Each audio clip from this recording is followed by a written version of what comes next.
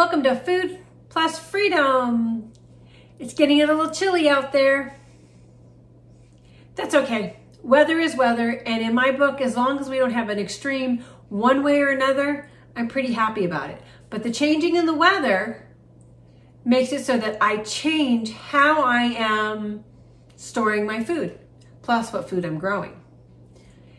Today, I'm going to tell you about sweet potatoes, how to make sure they're cured, and how to store them so that you don't lose any of your sweet potatoes at all. If you like what you're hearing in our videos, please like and subscribe so we can continue making these food-loving freedom videos. Plus, go to our website, foodplusfreedom.com, and join us. You will get a free ebook. You get either PDF file or ebook mobile file, whichever you choose. And it's about gaining freedom. Food, supplies, self-sufficiency. There are over 50 different ways for you to gain self-sufficiency right where you are right now. Some of them are just skills. Most of them don't cost any money at all to learn. So don't forget to head over there. And now let's talk about sweet potatoes, how to store them, and how to know that they are cured. We grew about a bushel of sweet potatoes this year. I did not weigh them, so I don't know how many pounds are here. We grew a purple variety. We grew Beauregard. And there's also a red variety in here as well. Now I'm gonna tell you right now, we made a mistake in our curing. And it wasn't actually in the curing, it was forgetting we were curing. In order for your sweet potatoes to taste the best and to be able to store them, you need to cure them.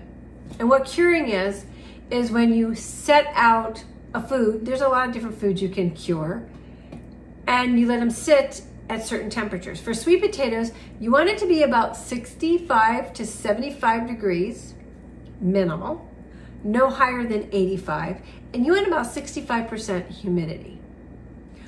Where we live, we cure them in the barn, where it's nice and warm, it doesn't get a lot of light. But we forgot they were there this year.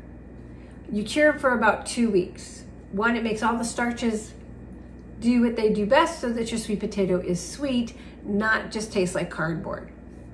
But it also makes them so that they're harder, so they will last in optimal storage. And you want to store them about 50 to 65 degrees with a little bit of humidity. If a sweet potato freezes, you're done. They don't freeze well at all. So what we did, the mistake we made this year, is we literally forgot we were curing the sweet potatoes. And sometimes that happens, okay? A lot of times things like that happens. So what happened is the last few days, our weather has been in the 50s and our nights have been cold and we've had some frost and the barn doors were all left open. So when I went to pick up the sweet potatoes last night, trying to save them from all the cold we were gonna have, some of them, they were just a little bit too late. So I need to go through all of these sweet potatoes and I need to separate them into sweet potatoes that I think are gonna last in our storage area. And these will last probably till January, February, if they haven't been eaten. If you have a root cellar, they will last longer than that. And then the other group is going to be sweet potatoes that I am going to prepare and freeze dry. So the first thing I'm going to do is I am going to look at the potatoes. Now this one has a spot that something was eaten it, and it's hard. Because I'm already going to be freeze drying them, I'm gonna throw this potato into my freeze dry bin. If I wasn't planning on freeze drying, this would just be one of the first potatoes I would eat. So I need to sort this whole thing. Now, I have canned the sweet potatoes in a normal method of canning where it's in water. We've also canned them in butter. We really don't like them. They get a little bit sour for us. You could try this and you just can the sweet potato like you would potatoes. We like them freeze dried a lot better. We also dehydrate some, but I really prefer freeze drying because they taste so much better and so much fresher. I'm going to physically touch every single one of the sweet potatoes, checking to see if there's bites out of it, or if they're rubbery, or if they're broken off, so that I can put them into their 3 baskets. Basket 1 is for storage, meaning they're nice and hard, they have been cured, there's no bites out of them, and they're going to last at least until December, January timeframe if we haven't eaten them all. The other basket is ones that might be a little bit rubbery or not as perfect, and those are going to be freeze dried. And the last basket is for ones that we're going to eat right away. They're smaller, so I really want to take the time to cut them up for the freeze dryer, but they're still really delicious. I want to make sure I get every bite I can out of our sweet potato grow. When you're growing your own food, or even if you're buying it, the last thing you want is your food to go to waste. And sometimes things happen, like with our sweet potatoes. But we don't want to lose this whole basket and almost almost a fourth of the sweet potatoes that we picked because we forgot to check on them. That's why we're going to freeze dry them. Any of the sweet potatoes we didn't think were edible, we didn't even cure them. They went right to the animals, so they're not even here. But the next thing that we need to do, and this is a must, especially if you don't ever want to buy another sweet potato again, before I put these sweet potatoes up, I need to make sure I take out good sweet potatoes to grow for next year. Sweet potatoes grow from sweet potato slips, which you make from, woo, you guessed it, a sweet potato. Your sweet potatoes that you're going to use for your slips need to be kept in a cool, dry, dark area. And no, they will not start growing eyes and legs and all that kind of stuff like regular potatoes. You're actually going to have to plant them, which I will show you in a different video. Now that we have it, get this one back. I saved 2 nice size of each kind. 2 purple, 2 of, I'm not sure what those are. I've just been growing these for a long time. And I do know we have 2 Beauregards. And I will put them up and just let them be. I will check on them to make sure they're not getting soft on any of the ends, because if they start getting soft, they're gonna go bad fast. Right, let's start prepping to start freeze drying. The first step we need to do is wash these sweet potatoes. You can use a scrunger, a loofah, anything you want to just wash off all of the dirt. You're not going to peel them, and if some of the skin does come off, you're not going to worry about it. But you want to go through every single one to make sure if there's big chunks off of it, you're going to break those off. If something is too small for you to be able to put in the freeze dryer, that'll go in a different basket. But we just need to get them all washed before we go on to the next step. Let's get set up for the next step. We're going to take our sweet potatoes. We have those. We need a big pan with about 3 or 4 inches of water for blanching. We need an area for the sweet potatoes that have been blanched to be dried. I'm using an air fryer tray that we don't use in our oven, and it's just on top of a towel on top of our counter. I also need to have my trays for my freeze dryer. It holds 4 trays at a time. I think I'm going to be able to do 2 batches, so I have 8 trays. And then I've cleaned out the freezer because I pre-freeze everything I use in the freeze dryer, so it freeze dryers faster. So the first thing I'm going to do is I'm going to cut the sweet potatoes about 1/4 of an inch to an inch, and then I'm going to throw them in a bowl of water before I go on to the next step. Now you can use a mandolin or other things, but because these are so wonky, it's just easier to do it this way. Now any of the bad areas, we're just going to cut off.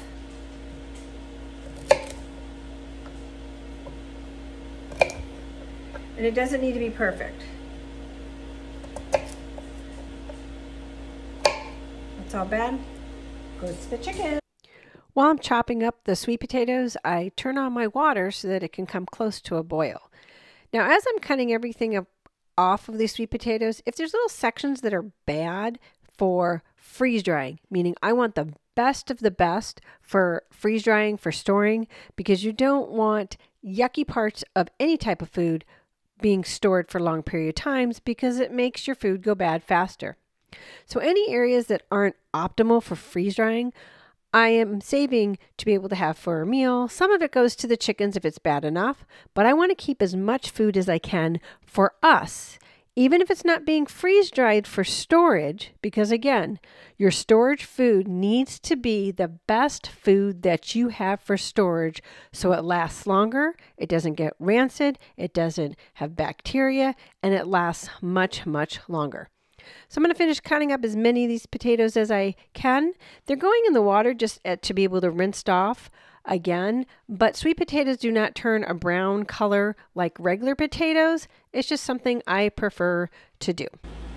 Once you get your water boiling, you're just going to put a whole bunch in there. They're going to sink. Since I have purple, my water is going to turn purple as well. You want to make sure that you don't get ahead of yourself and have too many boiling at one time, and it's about 2 to 3 minutes. And what you're waiting for is you want the sweet potatoes to be soft in the middle. So after about a minute or so, you're going to check them. You do not need to have them completely cooked. Kind of like an al dente. After a few minutes, you just take one out and see if you can fork into it. About another minute. It's going to depend on the curing of your sweet potatoes and if they're starting to get rubbery or if they're really good and solid, how long it's going to take to cook them. So we'll give that another minute. When you're testing your sweet potatoes, be careful. They are hot. You don't want to get burned. Once you test it and your fork goes into the sweet potato, try not to throw them on the floor like I just did. But then it's time to take them out, and I just scoop them out and I put them in my tray. I spread them out so they have room to cool and to dry off. Now you see we start putting them on our trays. I do have a 4 Patriots. There's many other freeze dryers out there. This is just one we got because, well, it was made in America, and that was one of our goals. Basically, I'm setting them on my trays. You want them as close as possible, but not touching. These are the same rules as you would use in your dehydrator. And we basically, my machine takes 4 trays. So we'll fill 4 trays, which makes sense. And I always have smaller ones to kind of fit in. I want to make sure I get that bottom area. And some people don't do this, but I want to get maximum use out of my trays, which means maximum of food put in here easily. All right. Once this is done, now they go in the freezer. I do everything pre-freeze. My tray needs to go into the freezer.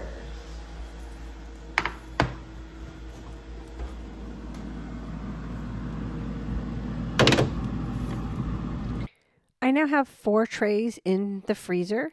I make sure that they're staggered so that the cold air can get through and freeze them. It's going to take about 12 hours to freeze them.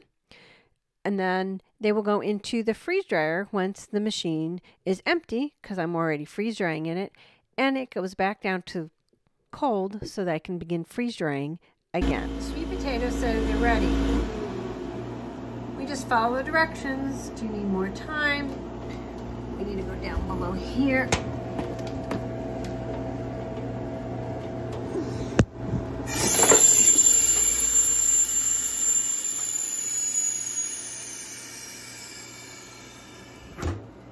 Now I have 7 trays, so only 4 are in here.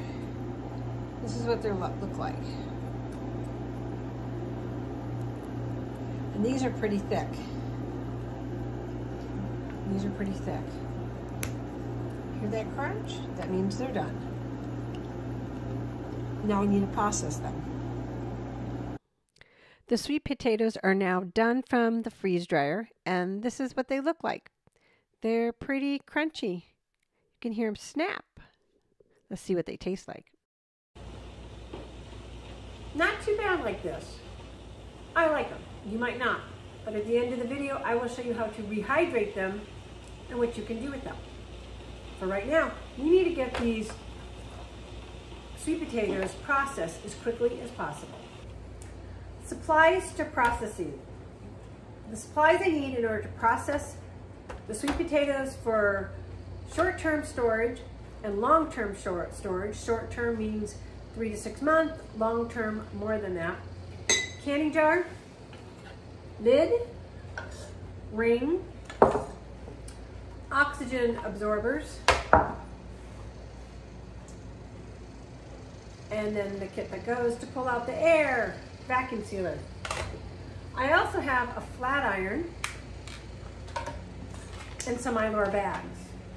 Since I have 7 trays, some of them are going to go into a jar and some of them are going to go into these Mylar bags and get sealed.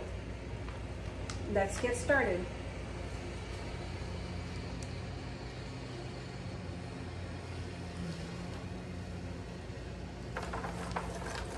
So for the jar, I basically just put them in the jar. Pretty simple. I am going to keep some of these out to show you how to rehydrate them. Hopefully not too many get on the floor. Because these are tiny, I can fit more into them, the jar. The larger ones that are being freeze dried right now,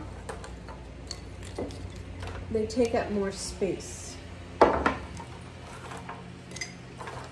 Now, I don't care that we have different color sweet potatoes and different shapes and all that.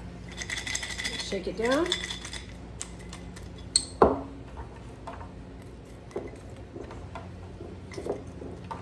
You want to get the max amount you can in.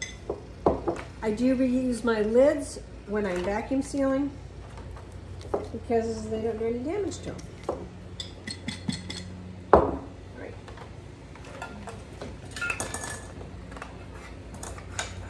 When you're using oxygen absorbers, you do need to move quickly. This is a quart. It takes between 200 and 300 cc. These are 100 cc. I'm going to put 3 of them in there just to be sure. Some people do not use the vacuum sealer. They just use the lids and they do get sucked out. I'm going to close that just to be sure. It looks like my vacuum sealer has finally died.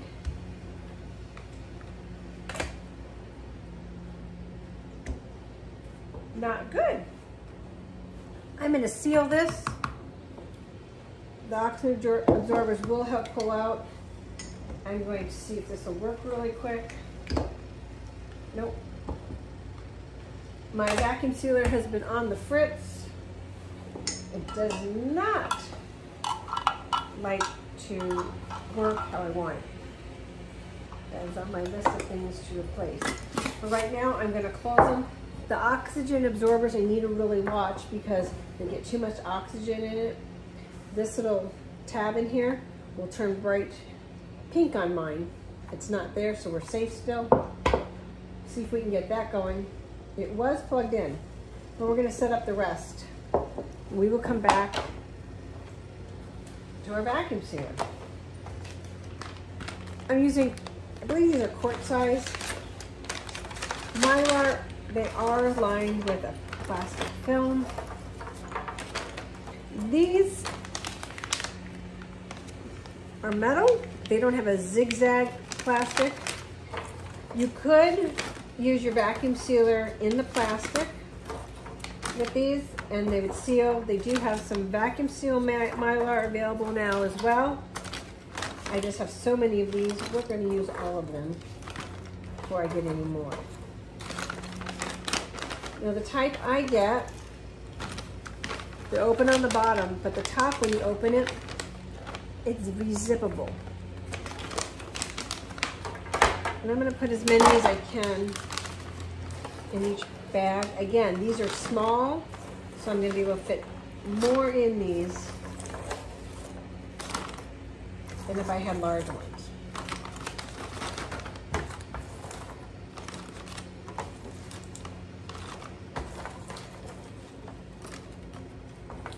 These are very light.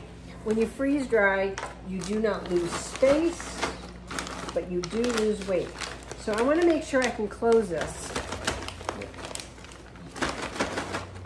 all the way down. I have a lot of room.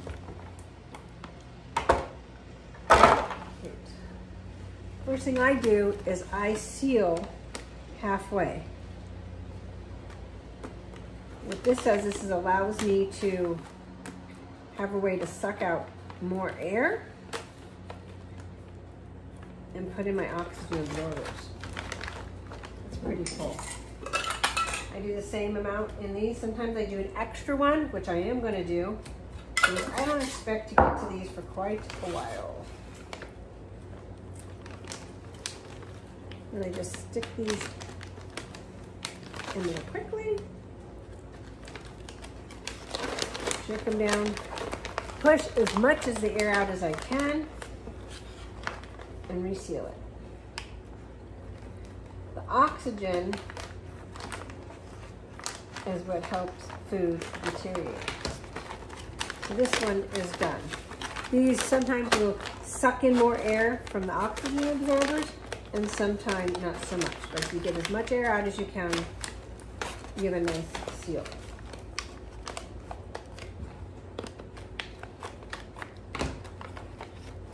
And this is just, you know, a flat iron, literally.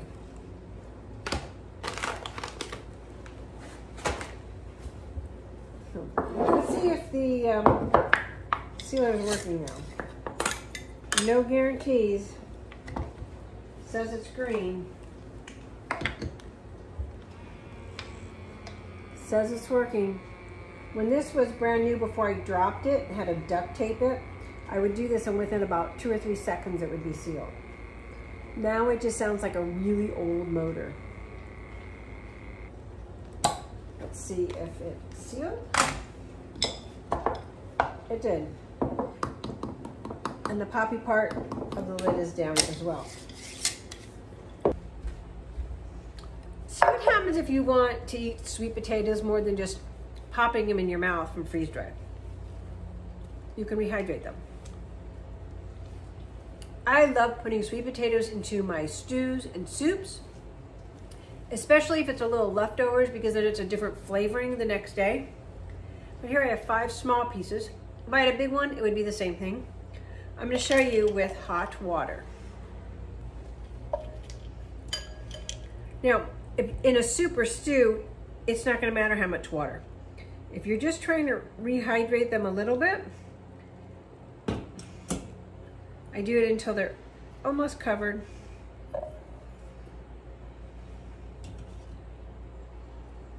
And why would you just rehydrate them like this without throwing them into a soup or stew? Because you want to make a meal. You know, maybe you want to mash them up. And they're going to take a few minutes. Now, boiling water works better. I'm just using hot water. And they'll start rehydrating. I make sure I have enough water in there. And we're going to let them sit. And you can check them one of 2 ways. You can poke them. Now, if you go through it and it feels like it's crunchy, then they're not done yet. If it goes through it, like this is not quite done. Finally, 8 minutes later, they are soft, fully hydrated. So it took 8 minutes to get them to be soft and rehydrated.